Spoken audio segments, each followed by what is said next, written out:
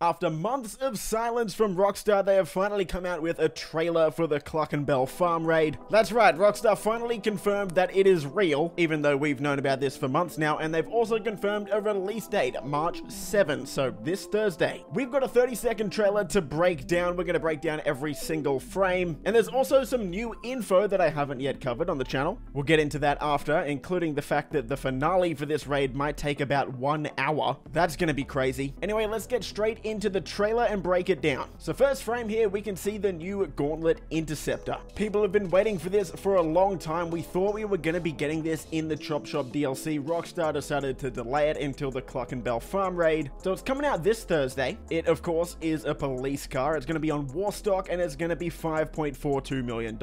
The trade price is going to be just over $4 million, and you can unlock that by completing the CLUCKIN farm raid once as a leader. So yeah, you're looking at $4 million for this thing. It's pretty expensive, but it probably is the coolest cop car in the game, let's be honest. And a little side note on the Gauntlet Interceptor, we actually saw it in the GTA 6 trailer, so this car is also going to be in GTA 6. Kind of cool. Anyway, moving on to the next frame, and oh boy, Jimmy!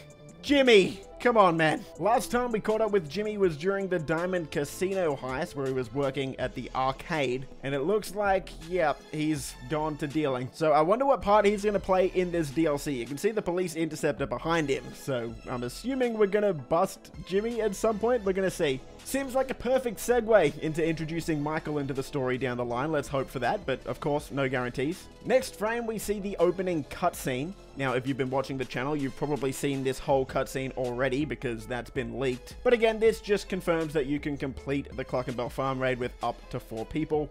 Unfortunately, we still don't have any info on if you're going to be able to do this solo. I would assume so, but until Rockstar confirms that, we don't know. So we're going to have to wait till Thursday, probably. Next frame, we get a look at the inside of a slaughterhouse, which is most likely where the CLUCKIN cartel is operating out of. And yes, that is the actual name that Rockstar's going with for this, I believe, is the CLUCKIN cartel. And in the very next shot, you can see one of the members of the cartel here. We then get another shot of Vincent. He's looking good in his new uniform, but nothing we can really take away from this shot here. We then get a shot of the train going past the CLUCKIN farm up in Paleto Bay. They're loading some boxes here onto the train. I'm not going to go too in depth on all of the leaked stuff that we know already. That is a separate video. Link will be below if you haven't seen it. But we do know, spoilers, that you'll be able to sneak into the CLUCKIN farm inside one of these boxes.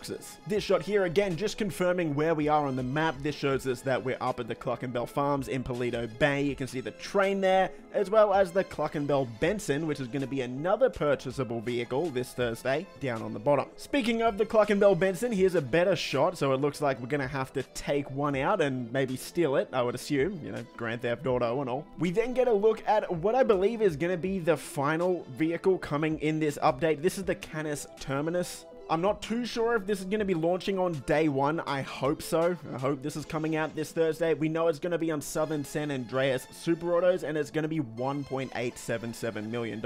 We then get a shot of the final cutscene where we get paid. I'm sure we're all looking forward to this one. Pretty funny. This is the exact same guy that gives us money after the Cayo Perico heist, so looks like he's working for a few companies. Then we see an action shot outside the Fleecer Bank on the left side of the map here. We see the Canis Terminus running away from someone in the Gauntlet Interceptor. Both of these cars look awesome, man. I'm buying these day 1 for sure. Then we get a buzzard shooting at a super yacht, and you can see the players inside the super yacht. So yes, it looks like we've got yet another GTA Online mission taking place on a yacht. I don't know what the count's up to now. It's got to be at least 5 missions on a yacht so far. But hey, the missions are pretty cool. I'm not going to complain about it. Then we have another shot from the final cutscene with Vincent in the Gauntlet Interceptor. So not only can we buy one, but this is actually Vincent's car here. We get a nice shot of the train just ramming through a pickup truck here. It was leaked a while ago that we're going to be able to drive the train. Not sure how in-depth these mechanics are going to be, if we actually get to drive it or if it's just like a cutscene or something. So we'll have to wait and see. And then we've got the final scene with the CLUCKIN farm raid on March 7. It's interesting that Rockstar is choosing for this CLUCKIN farm raid to be its own DLC. That's really strange considering at the end of the day it is just a drip feed from the Chop Shop DLC. But anyway, not too big of a deal how Rockstar Rockstar classifies it. At least we're getting new content. Now, we've actually got a bunch of info to go over that has been leaked from data miners. And first off, we have to say that it's looking like this is not actually going to be a heist. Now, if you watched any of my previous videos, this was my main concern, that Rockstar isn't going to classify this as a heist, but they're going to classify it as a contract or something. And we still don't know what Rockstar is technically going to call it. I think it's going to be a contract, but if we actually go into the Rockstar Newswire and use their exact words, it says, help Vincent bust the case wide open in this action-packed new story update. So it looks like they're classifying this as a story update. But then again, we do have to remember back to the Drug Wars DLC, Rockstar also classified that as a story update, and we did get a brand new business in that, with the Acid Lab, of course. So it wasn't just a story update, there was other stuff with it. Time will tell on that one, but let's actually get into what the data miners found. So starting off with Spy Device on the GTA forums here, someone asked, just like contact missions? Bit disappointing. And Spy Device said, not quite just contact missions. There's an intro, setup missions, and a finale, which has variations depending on one of the setups. Pay will be a lot higher than any contact mission too. Now, we did already know that there would be setup missions and a finale. We also know all of the names of those missions and setups already. But then we've got Tez here, when he was asked, what is the raid in terms of mission type? Free mode mini heist or like salvage robberies?